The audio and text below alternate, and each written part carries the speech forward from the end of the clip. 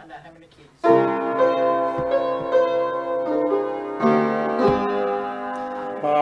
I stand amazed in the presence of Jesus the Nazarene, and wonder how he could love me, a sinner condemned and clean. How marvelous, how wonderful, and my song shall ever be. How marvelous, how wonderful is my Savior's love to me. For he was in the garden, he prayed, not my will but thine. He had no tears for his coverage, but sweat drops of blood for mine. How marvelous, how wonderful, and my song shall ever be. How marvelous, how wonderful is my Savior's love for me. In pity, angels beheld him, and came from the world of life to comfort him in his sorrows. He bore for my soul at night. How marvelous, how wonderful, and my song shall ever be. How marvelous, how wonderful is my Savior's love for me. He took my sins and my sorrows, he made them his very own. He bore the burden to Calvary and suffered and died alone. How marvelous, how wonderful, and my song shall ever be. How marvelous, how wonderful is my Savior's love for me. When with my ransom and glory his face I at last shall see, will be my joy through the ages, to sing of his love for me. How marvelous, how wonderful, and my song shall ever be. How marvelous, how wonderful is my Savior's love for me. Let's bow in prayer. Heavenly Father, Lord, thank you that we can be here today. And God, thank you that we can sing your praises. And God, it truly is a marvelous and wonderful thing you did for us at Calvary. And God, it was even more marvelous and wonderful the day you saved me, God, and took away my sins and came into my heart. And you've lived with me and walked with me and talked with me, God, and provided for me all these years. Help us this morning as we look to you and learn about you. And God, sing your praises. In Jesus' name we pray. Amen.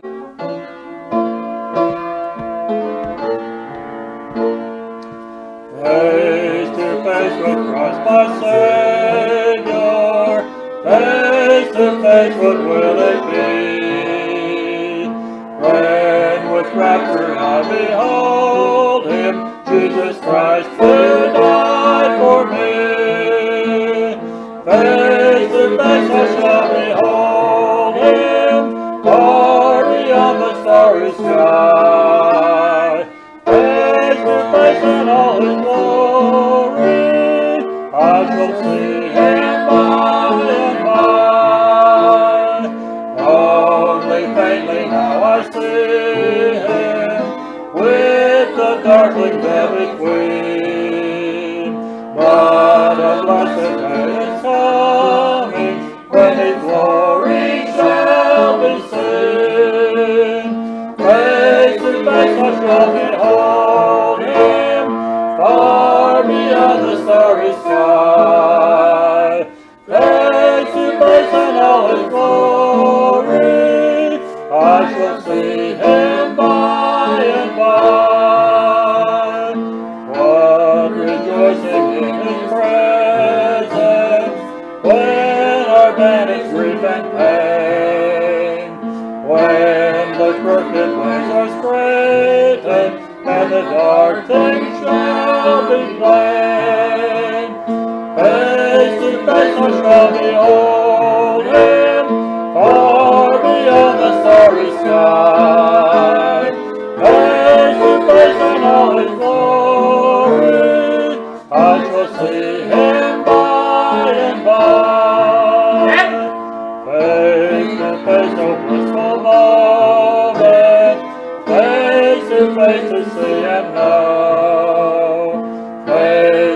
face with my Redeemer, Jesus Christ, who loved me so. Face to face I shall behold him, far beyond the starry sky. Face to face in all his glory, I shall see him by and by.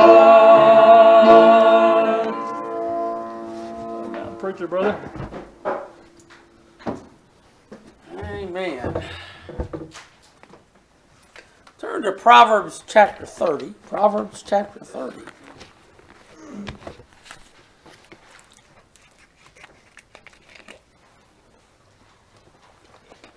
Now we looked at this verse, verse number 4 and 5 the other Sunday, a couple Sundays ago. I want to look at verse number 9 this morning. Verse number 9. Sometimes the Bible has some very peculiar things, but this one has always stuck in my mind. I used to pray this a lot when I was in Bible school because I struggled going through Bible school financially, as a lot of folks do. But you know what? Sometimes I still pray this little prayer. He's praying to God. Let's start in verse number 7. 2 things have I required of thee, deny me them not before I die. So the writer of this chapter is saying, look, God, I got some requests for you, and God, I really need these things. He said, remove far from me vanity and lies. Well, amen. I can pray that prayer, can't you? I don't like people lying to me, whether it be people or the news media or something else. Give me neither poverty nor riches. Feed me with food convenient for me. And I've often prayed that prayer. Look, I have no desire to be a billionaire or a millionaire. I'm not that good with money. I'd probably waste it or squander it or just mess it up and lose it somehow or another. But I don't want to be dirt poor either. I appreciate the fact that God gives me food to eat and clothes to wear and a house to live in. And you know, I'm pretty happy with that. I got a little truck out there that keeps it going. And you know, I got a couple little cats and a house. And me and Linda are very happy there. And so I think God has answered that prayer for me. But look at verse number 9. He says, lest I be full and deny thee, saying, who is the Lord? And that happens with a lot of rich people. They get dependent on themselves and their money, and they forget about who God is. Or lest I be poor and steal and take the name of my God in vain. All right? So, you don't want to take the Lord God's name in vain. But notice it says, who, verse number 9, who is the Lord? Now, just because rich people are asking themselves that because they've forgotten the Lord, they're like Pharaoh. They say, well, who is God that I shall obey him? I'm not looking at that little question this morning that way. I'm going to look at who God is.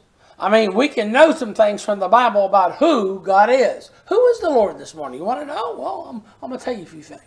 Heavenly Father, help us as we study who you are and what you do and how good you are. And God, it's certainly marvelous and wonderful that you love us at all and have anything to do with us. Help us this morning to understand. And God, help it change our lives. In Jesus' name we pray. Amen and amen. You know, in Jeremiah 24, verse number 7, the Bible says, and I will give thee an heart to know me, that I am the Lord. And they shall be my people, and I will be their God, for they shall return unto me with their whole heart. Notice Jeremiah 24 says, God gives you a heart to know him. And this morning, if I were you, I wouldn't be like this rich guy in verse number 9 here and say, who's God anyway? But I would go to the Lord and say, who are you, Lord? Let me know you. Let me know you better every day. You know, God wants to reveal himself to you, Christian. You say, well, he lives inside of me, but that don't mean you know God. I mean, you can have someone living in your house and locked up in a room somewhere and never know who they are or what they do. You need to sit down with them. You need to talk with them. You need to spend time with them, do things with them, and you get to know somebody. That's the way we need. Look, troubles can cause us to question even God. Really, truly. Bad things happen. Sometimes you say, why'd you let this happen, God? Amen. I was kind of asking myself that yesterday afternoon when I had a second plumbing problem yesterday. I said, Lord, why'd you let this happen, God? I need a little rest for Sunday. But you know what? God let me know He had a reason. I still don't know what it is, but you know, we have to trust the Lord. And in order to trust the Lord, we have to get to know Him. He told His people in Jeremiah that He wanted His children to know Him and return to Him with their whole heart. See, God's not interested in half-hearted Christians or three-quarter-hearted Christians or no-hearted Christians. He wants Christians that'll come to Him and get to know Him with their whole heart. Every single being of their inner being, get to know Him. John 14, verse 8, remember the Bible says, Philip saith unto Him, Lord, show us the Father, and it sufficeth us. Jesus saith unto him, Have I been so long with you, and yet thou hast not known me, Philip? He said, look, God the Father is sitting right in front of you. I'm God manifest in the flesh, Philip. Don't you know who I am? Well, you know, a lot of Christians come to church their whole life, and they don't know who God is. So, this morning, I will look at seven places, and I will look at 7 things. I'm not going to spend a whole lot of time with each one. Most of you probably know these things. But if you don't know, this is your chance to get to know God. Genesis chapter 1, verse 1. That's an easy verse to find. First one in your Bible, amen? Some of you can probably quote that to me. Genesis 1:1 says, In the beginning God created the heaven and the earth. The first thing I want to say this morning is God is our creator. He's our creator. There's not a person or a thing you see on this planet that God didn't make, or God didn't make the materials that it's made out of. I mean, mankind has built many things, but all the materials we have, God made. You say, what about those things they make in the laboratory? They're made out of things that God made. I mean, we just put them together in different combinations, and God gives us the smarts to make some new material, but it's still all stuff that God made. God is the creator. You know, God made us fearfully and wonderfully. You study the human body; it's a marvel of physical engineering. Just the circulatory system. The fact that your blood travels around your body and then it goes to the lungs. And it needs oxygen, the blood cells, the red blood cells. And in those little teeny sacs in your lungs, those little cells, it's like a little Phillips station. They come in there and they float around and they connect to one of them things and click, click, click, click, click. They got enough oxygen to do. Then they go on their way and do their thing in the body. It's an amazing thing. And each one of the cells in your body is like a miniature city. It's got like a capital, got a little cell and a little thing in there that kind of runs everything, and it's got little factories that make things and little things that move just in the teeth. It's so tiny you have to have a microscope to see it. Yet God made all that stuff. You know, we've struggled for years to make miniature things. I've been listening to a couple audio books about robots, fiction stories about robots. And you know what? It's going to be a long time before you see an actual robot that looks like a human and acts like a human. It would probably never, because to do that, you have to replicate what God made. I listened to a series of lectures on YouTube, and it was about computers. And they've been trying to develop artificial intelligence. Well, for years they tried to say, okay, this computer brain is not the brain, it's a mechanical device, and they tried to attack it from that point of view. And it wasn't until they actually got studying the human brain and the marvel of what God did in the brain, and then when they started studying that and how the thoughts go through the brain and the little nerve, that they started to make progress about how to make a smarter machine. Well, that's just copying God, folks. That's all that is. This is the best computing device ever invented. Right up here. The brain. God is the creator. In 1808, a performance of The Creation by Haydn was performed in Vienna. And Haydn himself was in attendance to the concert. And he was very old and very feeble. He had to be wheeled into the theater in an early version of a wheelchair. And his presence aroused immense enthusiasm with the members of the audience. And finally, in the middle of the concert, they could no longer suppress their enthusiasm as the orchestra and chorus started singing the part of it was about "Let there be light" there out of Genesis, and they got up and they turned to him and they started clapping and clapping and clapping, and he signaled that everybody be quiet. And he got to his feet, this old man, and he said in a voice feeble but could be heard around the whole auditorium. He said, "No, no, not for me," but pointing to heaven. He said, "From thence, from heaven above, comes all." Now, there was a man who gave God credit for what he did and for the talent that he had. We should give God credit for a lot of things because he is the creator. Secondly, he's the ruler. He's the ruler. Revelation 19, verse 6, at the other end of the Bible, Linda says, "Oh, he's preaching from Genesis to Revelation again." Yep, I am. Amen. Genesis 19, verse 6. "And I heard as it were a voice of a great multitude, and as a voice of many waters, and a voice of a mighty thundering, saying, Hallelujah! For the Lord God omnipotent reigneth." And then in verse 16 it says, "For he hath on his vesture and on his thigh a name written, King of Kings and Lord of Lords." Look, God is the ruler and the controller of the universe. Now I realize he lets the principalities and the powers have their way, and we're going to study that later on this week. He does allow people to manage his creation and his universe, but when it comes down to it, God is in charge. God is in charge. You say, "Well, what if something really bad happens to me? Did God rule that?" Yeah, he did. You say, "Well, that's not very fair." Well, go read the book of Job if you think it's unfair. He didn't do to you what he did to Job. He took everything Job had away from him. And then he killed all of his family except his wife. And then he made him sick.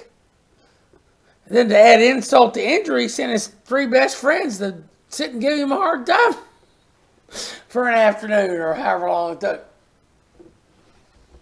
Poor old Job. Poor old Job.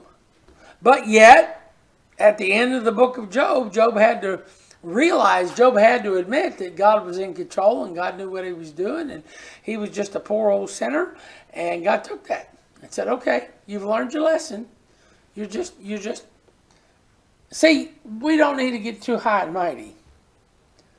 God gives us a little bit of a thing to rule over. I mean, us men have our families, and maybe you have some pets. Well, hopefully you rule over them. Although sometimes I wonder, we got this little doggie who comes down from down the street. She's always sitting in front of my gate. I wonder, I know she has a home. I know they feed her, but she loves to come and visit me. Of course, I guess the bones I give her don't help things. And she comes and gets some bones from me. She loves rib bones, by the way. But you know what? People, and then, God will give governors and and legislatures and presidents and yes, even kings. He gives them part of the power. But in the long run, God is in control. A big mean lion meant a monkey in the jungle. The lion pounced on the poor monkey and said, "Who is the king of the jungle?" The little frightened monkey said, "Oh, you are, almighty lion." So the lion let him go. The next animal the lion met was a zebra. He pounced on the zebra and roared, "Who's the king of the jungle?" The zebra said, "You are, almighty lion." So he let him go. He'd go running off. And so the next thing, the critter the lion met was an elephant. And he asked the same question of the elephant. Notice he didn't pounce on the elephant. The elephant grabbed him and twisted him around and threw him about 50 feet with his trunk. The lion picked himself up and huffed. Just because you don't know the answer is no reason to get so huffy. Ah, yes, amen. You ought to know the answer to who's the king of the jungle, or the universe, as it were. Not only is God creator, but God is the ruler. And thirdly, God is the provider. James chapter 1, verse 17 says, "Every good gift and every perfect gift is from above, and cometh down from the Father of lights, with whom there is no variableness, neither shadow of turning." Variableness and shadow of turning. God is consistent, and that consistentness is a good thing. Because if you're going to want a provider, you want one that's going to be consistent. I mean, you don't want to go to your provider one day and have him give you 2 sandwiches, and then the next day he says, "Oh, sorry, you only get 1 sandwich today." And then the next day, "Oh, I only got a half a sandwich." Then you go the next day and you get 5 sandwiches. You know, you want a regular thing if you're going to want a provider. And God is our provider. Every good gift. So every good thing you can think of that you've gotten in your life, guess where it came from? It came from God. You say, "But I worked hard for that." Well, I know you did. But see, who gave you the muscles? Who gave you the brain power? Who gave you the skills? Who gave you what you had to do that thing so you could have that thing? Well, God Almighty. He's our provider. Makes me think of the Apollo program. One of the best things growing up. And look, I grew up in Washington, D.C., and there was no picnic in the 60s in Washington, D.C. I remember 1964, a very bad year. And I remember 1968, after Martin Luther King was assassinated, there were so many riots. People out in the suburbs of Maryland, Virginia did not go into D.C. Some of them didn't even go to work, because they were afraid of the riots and things. But one of the greatest things was the space program. Now, you know, we can debate about the space program all you want to, but to a little kid, that was an exciting thing. Watching those rockets go off. And see, my uncle worked for the Navy Research Laboratory, and he put up satellites for the Navy, and we would go down to Cape Canaveral, and we would watch the rockets go off. I remember in Winslow Beach Apartments, sitting there on the beach and watching the rockets go off across the way. They were little when we were miles away, but you could see them go off and go up into there. And it was a marvelous thing. And you think about Apollo 11, they went to the moon. And, you know, there's a space place in Houston that's mission control. And everything, and it's in Texas, but everything about that rocket that went off to the moon was controlled by people here on Earth. They put the food in there, they put the spacesuits in there, they built the thing, they put it together, all the little, you know, grabbers to grab the dust off the moon, the little flag they put up, everything. And those 3 spacemen got into that capsule totally dependent on the people on the surface. And they were going to be millions of miles away.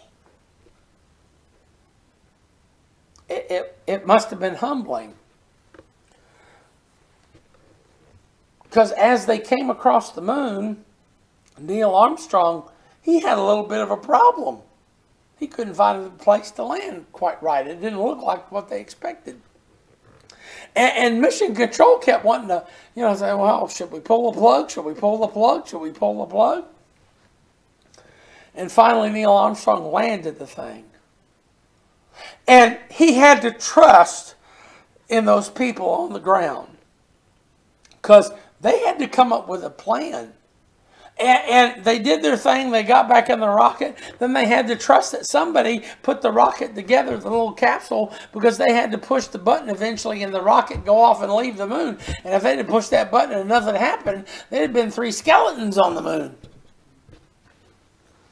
Then they had to depend on them coming back into the Earth's atmosphere. Hopefully they packed the parachutes right and everything went right. Then they had to depend on the Navy people to come and get them and bring them on board a ship and bring them home. See, that's like we are as Christians.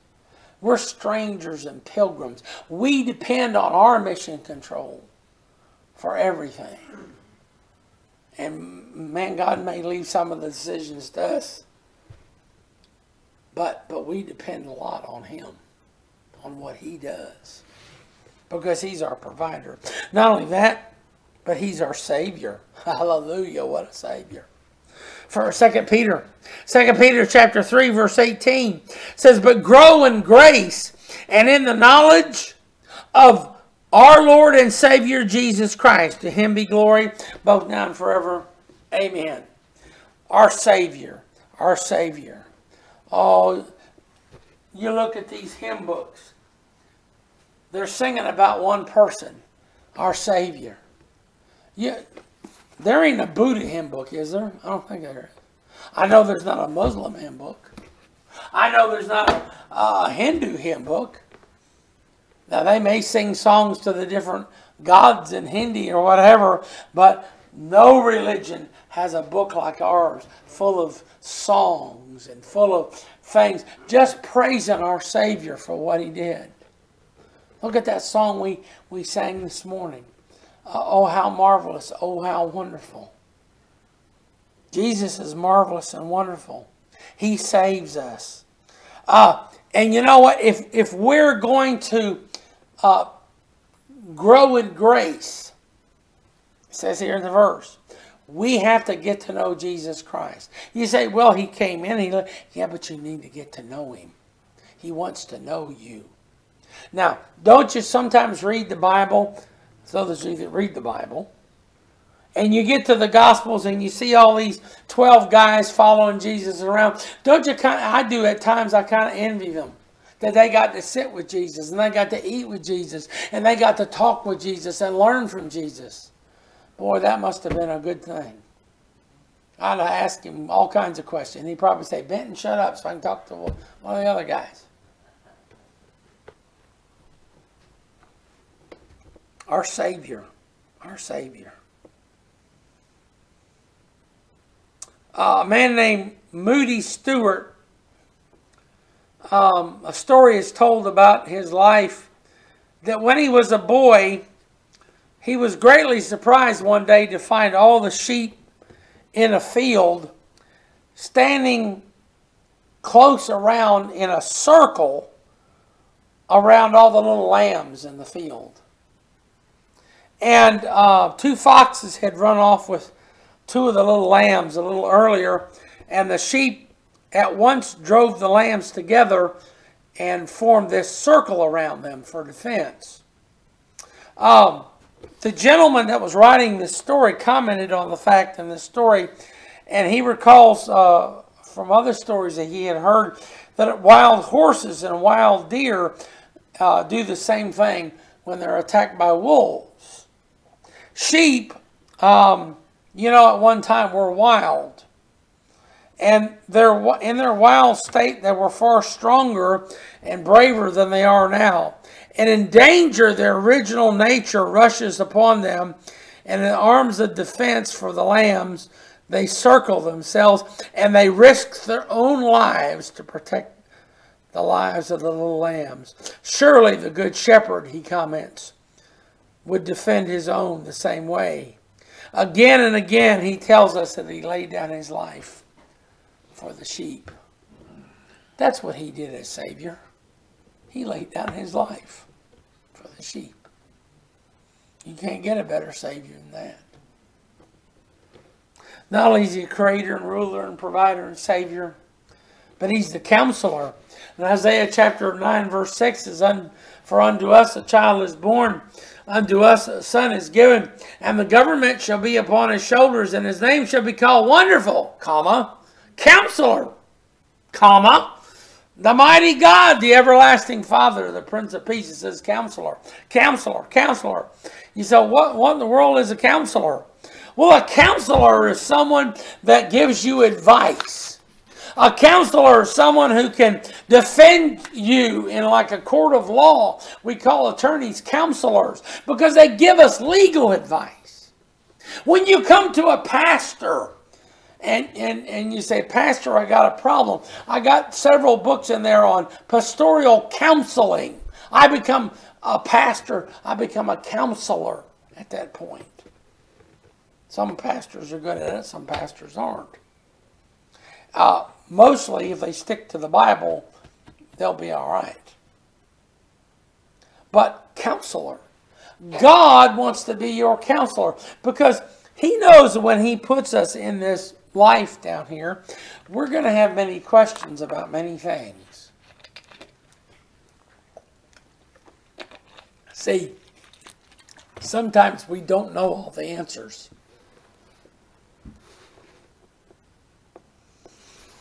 Sometimes we need help.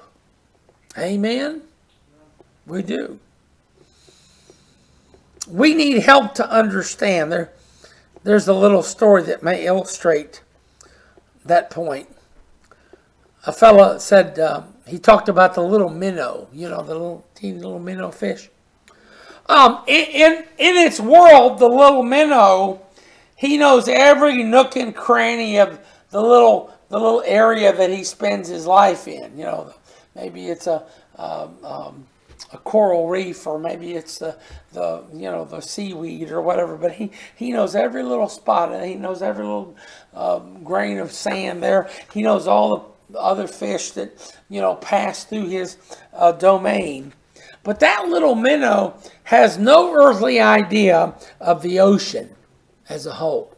He doesn't know anything about ocean tides or moon phases or the storms or the trade winds or even what the bottom of the ocean looks like, because he's only seen just a little bit of it. It's unknown to him. And if he were to wander off out of his little world, he'd be lost. And that's what happens to us sometimes. We wander off into an area we don't know about. And in that way, we're like the little minnows. And see, God knows that. And God looks at, he says the very hairs are numbered on your head. He says he knows the sparrows, and he feeds the little birds, and he knows the flowers and takes care of the little flowers. And surely he knows the little minnows. He can take care of us. He can show us the way. He can illuminate the darkness. He can educate us out of our ignorance. He can give us the ideas and the teachings we need to have, the skills that we need to make it in this life. Because sometimes this life is tough. We're strangers and pilgrims. And we're liable to get in a spot where we just don't know what to do. So when you get in that spot, you know where to go, right? You go to him. He's the counselor. He's the counselor. Before you come to my office, do me a favor. Go to him first. If he don't answer you, maybe he'll say, go see the pastor. I don't know. I've prayed about that with doctors, and God said, go to the doctor. Okay, Lord. Not only is he our creator and our ruler and our provider and our savior and our counselor, but he's our intercessor. Oh, the Bible has a lot to say about this. 1 John 2, verse 1 says, My little children, these things write I unto you, that ye sin not. And if any man sin, we have an advocate with the Father, Jesus Christ, the righteous. And not only is he a lawyer or a counselor, but he's an intercessor. You see, when you go into court and you face a judge, and God is the judge, you need some help. You need somebody that knows the law. You need someone that knows all the tricks of the law. You need someone that's been educated how to defend somebody and how to get you out of whatever they've charged you with, especially if you're not guilty. And even if you are, it doesn't hurt to have a guy who knows how to get you off. That's what every crook wants, right? Someone get them off. Well, folks, we're sinners. I hate to tell you this. Aren't you glad we got an advocate with the Father? The prosecutor is the devil, and he's our advocate. Isaiah 53, verse 12. It says, Therefore will I divide him a portion with the great, and he shall divide the spoil with the strong. Because he hath poured out his soul unto death, he was numbered with the transgressors, and he bare the sin of many, and made intercession for the transgressors. Well, that's me. That's me. That's me. Romans 8:34 says, Who is he that condemneth? It is Christ that died. Yea, rather, that is risen again, who is even at the right hand of God, who also maketh intercession for us. He's up there right now, and he is defending us. He is trying to keep the wrath of God off of ourselves, and hopefully, and you know what, I want to say this. The reason America hasn't sunk into the pits of hell before now is Christians. Little groups of Christians just like this that believe the Bible and read the Bible and pray and try to obey the Bible. There's not very many of us around now. But that's why God hasn't sunk this nation yet. Maybe some of you on YouTube think you're special and God loves you special. No, God has sunk bigger and better empires than us.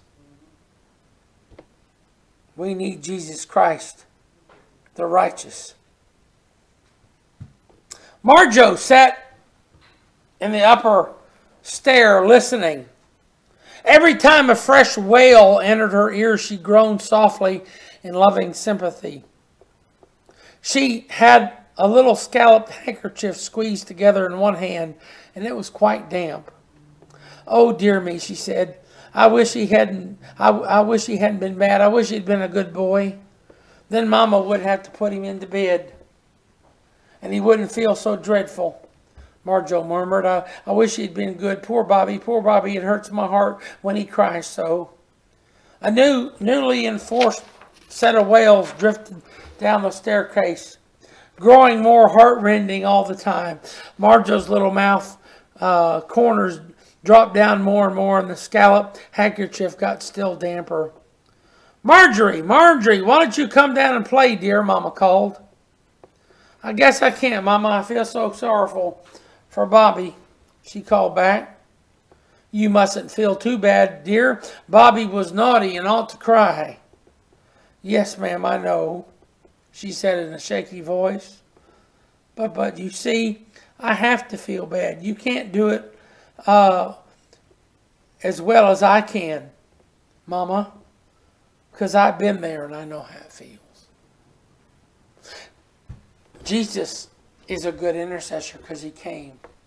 He was born as a baby in Bethlehem. He grew up in a carpenter's shop. He preached 3.5 years. He was hungry. He was thirsty. They nailed him to a cross. He felt any pain you can imagine. He felt worse.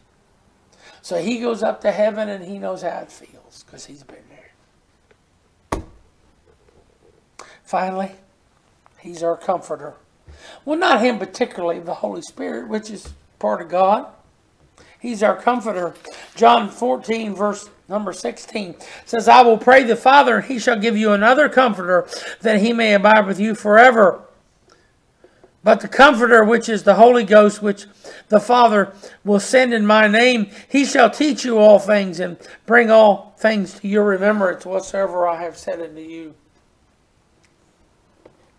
You know, Jesus said a lot of things and he went away. You ever wonder why we have 4 Gospels in the Bible? God did that so we can know that what it says about Jesus is the truth. 4 different people at 4 different times write the same thing about one person. And Jesus said, look, I'm going to send the fellow to you, the Holy Spirit. He's part of God, and he's going to bring to remembrance. And those words are going to comfort you. Are going to comfort you. Jesus said, come unto me, all you that labor and are heavy laden, and I'll give you rest. Jesus said, in this world you shall have tribulation. He said, but I have overcome the world. Oh, there's all kinds of things Jesus said to us and to the disciples that we can read and take as our own. And he said, the Holy Spirit uses that to comfort us. My radio's been busted in my truck for the longest time. So the other day I was in Walmart and I saw a little digital radio. It wasn't very much. So I said, well, you know, I can put this in the truck and every time I want to listen to the radio, I can just plug in those little earphones and listen to the radio. So I had, I forget what Christian station on the other day. I come here and as soon as I pulled up to the building, there's this old guy on there was singing, there is an unseen hand to me. So what'd you do? I sat right there and just bawled tears of joy. Because he is an unseen hand to us. He looks over us and comforts us and helps us. He's our comforter.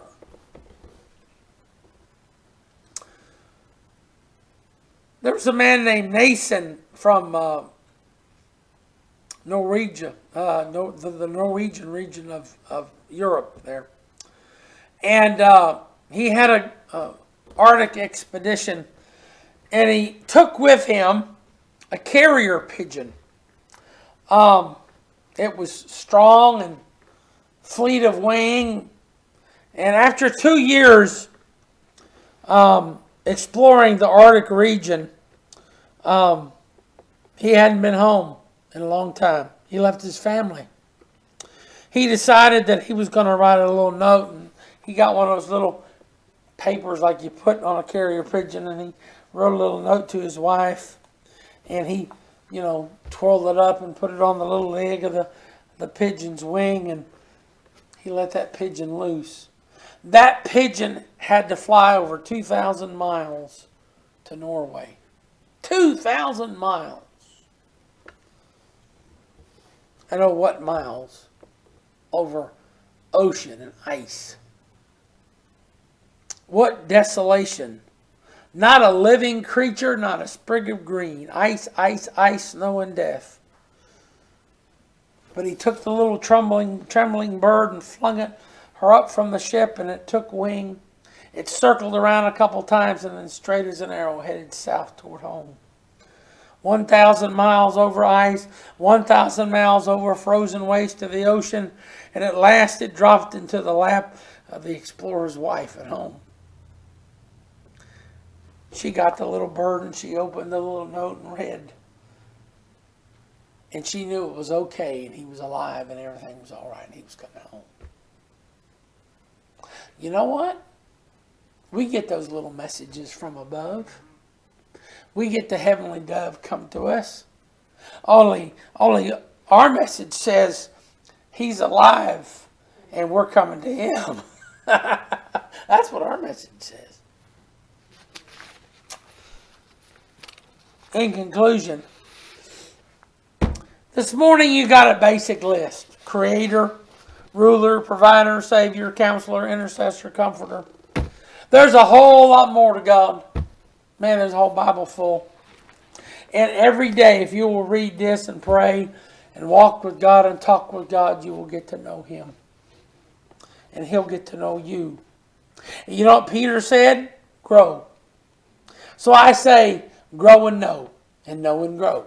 Amen? Know and grow. This morning, that's what ought to be our heart's cry. Lord, let me know you. Help me to grow. Help me to grow. Every head bowed and every eye closed. Linda, come and play something on the piano, softly and tenderly. I don't know, this morning, maybe you need a provider. Maybe you need a Savior this morning. You don't know Jesus as your Savior. Maybe you're confused about things in your life and you need a counselor. Maybe you need comforting. Maybe you need Jesus to intercede for you about a particular thing. Well, here's the altar. God is here this morning. I give you His Word. This is all I can do. This is what a Bible preacher does, is show you the Word of God. And He's all these things and more. But you know, sometimes we need to go to Him and we need to ask Him for His help. And you know, He's a good God. Very few times in the Bible does He say no to anybody.